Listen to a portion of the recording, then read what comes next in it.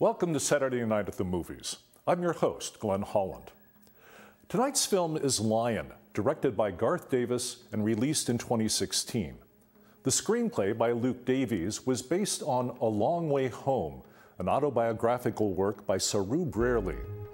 Lion stars Dev Patel, Nicole Kidman, Sonny Pawar, David Wenham, and Rooney Mara. The film begins in 1986. Saroo, a 5-year-old boy, lives with his mother, younger sister, and older brother Gudu in a suburb of Khandwa, a city in northwest central India. His mother works gathering stones for construction, and the two boys supplement her meager income by scavenging, begging, and doing odd jobs.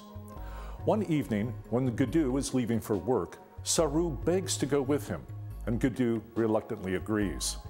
They walk to a train station where Gudu tells Saroo to wait for him and then runs off. Saroo falls asleep on a bench, and when he wakes up, Gudu is nowhere to be found. When Saroo boards an empty train to look for him, he finds himself locked in one of the cars as the train leaves the station. Saroo, its only passenger, is only able to escape days later when the train stops in Kolkata. Saroo is nearly 1,500 kilometers away from his home and unable to speak Bengali, the regional language. After several narrow escapes from threatening adults, he's finally brought to an orphanage where attempts to locate his home and family fail. Saroo is instead adopted by the Brearleys, an Australian couple from Tasmania. 20 years later, although Saroo has become a thoroughly Australian young man, a chance event at a party leads him to remember he is lost and provokes him to begin the long search for the home of his childhood and his family. The plight of a lost child or an orphan is a familiar one in world literature, to the extent that we often forget just how many epic stories involve lost or abandoned children. The 7th century BCE birth story of Sargon the Great, first king of the Akkadian Empire, for example, presents him as a lost child. He was set adrift in a basket by his priestess mother and later found by Aki, the drawer of water. The similarities to the story of Moses are obvious. Because the Pharaoh had decreed death to all male children born to Hebrew families living in Egypt, Moses' mother places him in a basket in the Nile, where he is found by Pharaoh's own daughter. A similar figure from the Hindu epic the Mahabharata is the hero Karna. He is the son of the sun god Surya and a princess, Kunti, who is a teenager and unmarried when the child is conceived.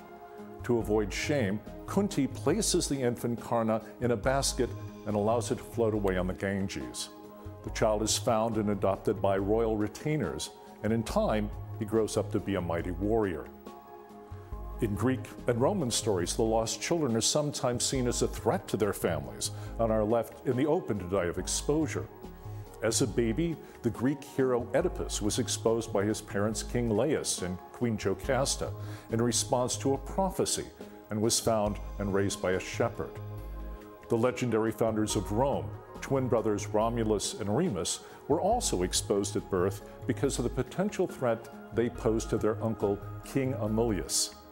They were found and nursed by a she-wolf and later also adopted by a shepherd, Faustulus.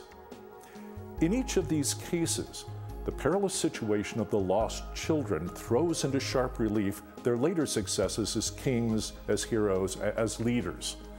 The adversities of their early childhoods are overcome with the favor of the gods, and they go on to do great things.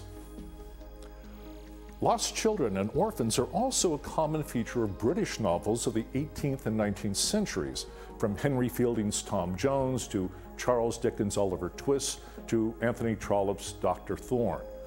The resolution of all those stories, like the climax of some of the heroic tales of lost children from the ancient era, depend on the lost child after a series of adventures discovering and coming to terms with the truth of their origins. This same pattern lies at the heart of Lion, the true story of a real lost child who is found and adopted and in turn reconstructs his own story and discovers the place and family of his birth. Lion was both a critical and a financial success, earning over $140 million worldwide on a budget of about $12 million. It was a remarkable success in its home country, Australia, where it had the largest opening ever for an independent Australian film, and the 5th largest opening for any Australian-produced film. It was nominated for 6 Academy Awards in 2017, including Best Picture, Best Supporting Actress for Nicole Kidman, and Best Adapted Screenplay.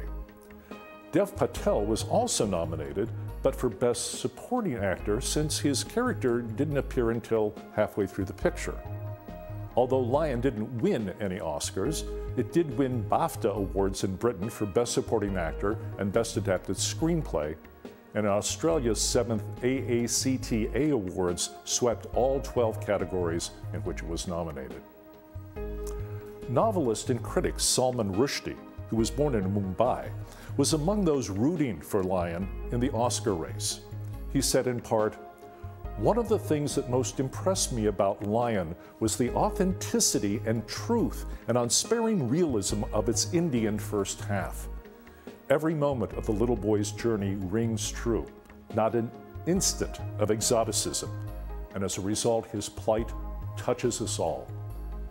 Greg Fraser's cinematography portrays the beauty of the country both honestly and exquisitely. Anthony Lane of The New Yorker, like some other critics, noted the distinct contrast between the two parts of the film. He wrote, "The second half is a slow and muted affair after the Dickensian punch of the first." The first half of Lion, of course, focuses on the 5-year-old Saroo and the many perils he faces after being separated from Gadu and inadvertently traveling hundreds of miles away to Kolkata. Director Garth Davis wanted to tell the story in a linear way. Producer Emil Sherman said, "The more traditional structure would have been to start with Saroo in Australia, for it to be the story of a Western man who suddenly has memories of the past, and to cut back and forth as he searches for home.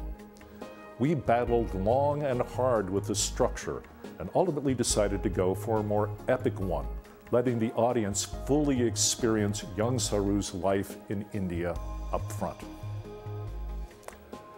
When Davis cast Sunny Pawar as the young Saroo out of a group of 2,000 boys, it was because he felt Pawar had the physicality to carry out what was, for Western audiences, essentially a silent role, since almost all of the dialogue was in Hindi and Bengali. Pawar did not speak English when he began the role, and bonded with Nicole Kidman and David Wenham, his adopted parents in the story, by playing cricket. Dev Patel, who plays the older Saroo, previously appeared in Slumdog Millionaire in 2008, and in The Best Exotic Marigold Hotel in 2011, and its sequel in 2015. He is a native Londoner of Gujarati Indian descent, whose parents came from Kenya. Patel spent nearly 8 months preparing for the role of Saroo Brierley. He spent time in India, visiting the orphanage in Kolkata that took Saroo in and making the same train journey that Saroo had accidentally taken as a boy. To more closely resemble the adult Saroo, Patel spent long hours at the gym to improve his physique, while also mastering the Tasmanian version of an Australian accent. One of the key facts in the story of Saroo Brierley is that his successful search for his home and his family was essentially made possible by Google Earth. According to his book, A Long Way Home, published in 2013, Saroo spent around 9,855 hours over 3 years using satellite images on Google Earth to figure out which of the many stations on the many railroad lines leading to Howrah Station in Kolkata might have been the one where he boarded the train as a 5-year-old. The executives at Google Earth supported the film and provided satellite images of the correct period and technical support, saving the producers the expense of creating special visual effects. Screenwriter Luke Davis noted his script faced the problem of finding the right balance of the big cinema no-no, which is that screens on screens is not good. Yet we felt very strongly that our situation was quite different from the usual procedural crime, drama, TV model. The relationship with the technology was instigated by a purely and deeply emotional drive and desire to make it to the end of the myth, to find wholeness with a reunification with the lost mother, and to find out who you are. After all, computers now also allow Saroo, who still lives in Hobart, to stay in regular touch with his family, including his mother, who now lives in a house Saroo bought for her. Please join us again next time for another Saturday Night at the Movies. I'm Glenn Holland. Good night.